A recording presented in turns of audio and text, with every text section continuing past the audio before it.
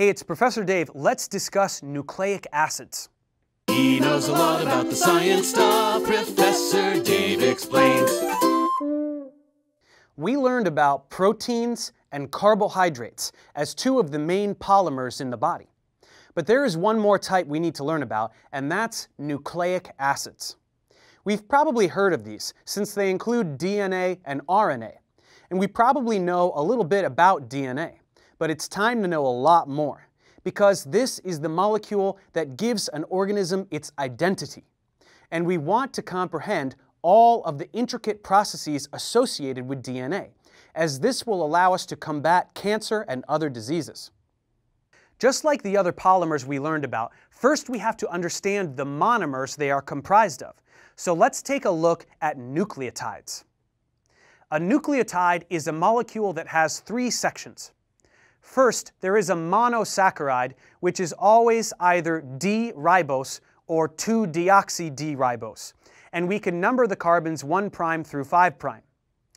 The difference between these has to do with the presence or absence of a hydroxyl on carbon 2, and these sugars will specifically occur in RNA, or ribonucleic acid, and DNA, or deoxyribonucleic acid, respectively. Next, extending from the anomeric carbon is a heterocyclic base.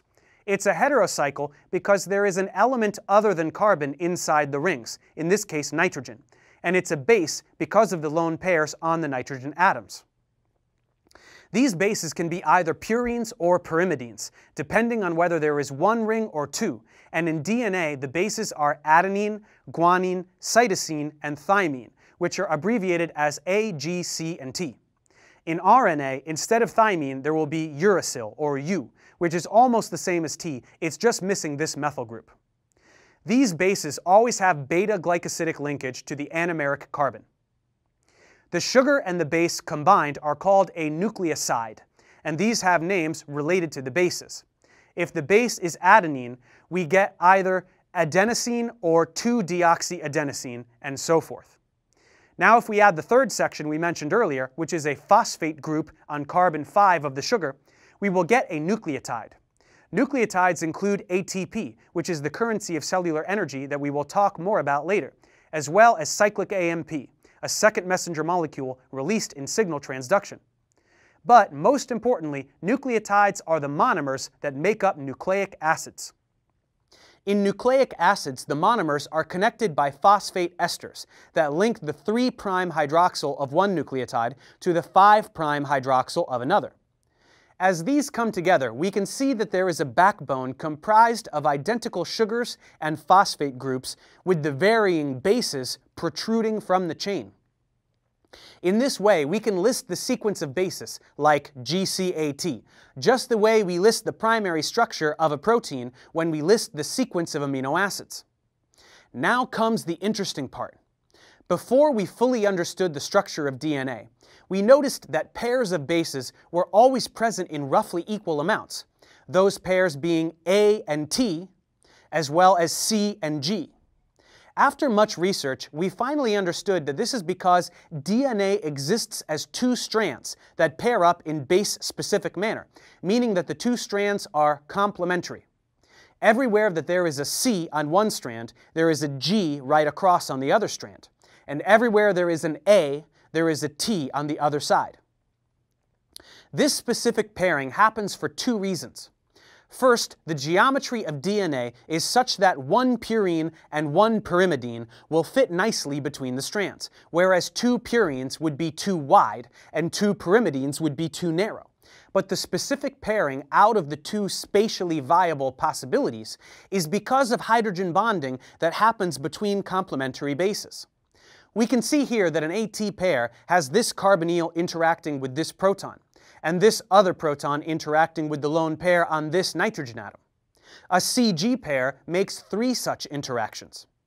If we tried to bind A with C and G with T, these interactions would be impossible, so base pairing is highly specific.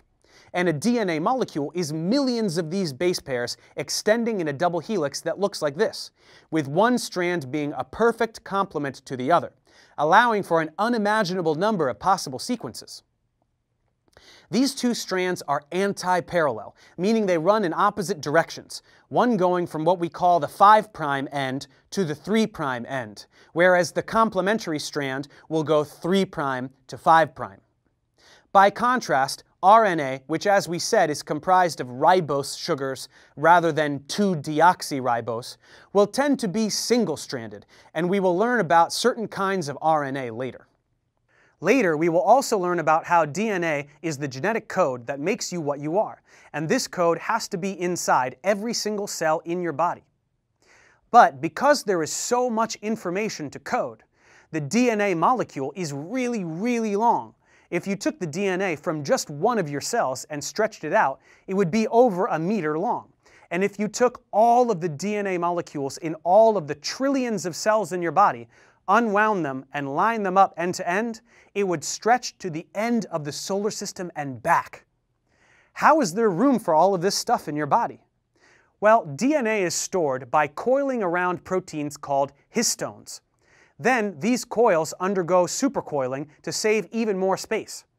One long supercoiled DNA molecule with all of the histones is called a chromosome, and all of the genetic material in the nucleus of a cell is collectively referred to as chromatin.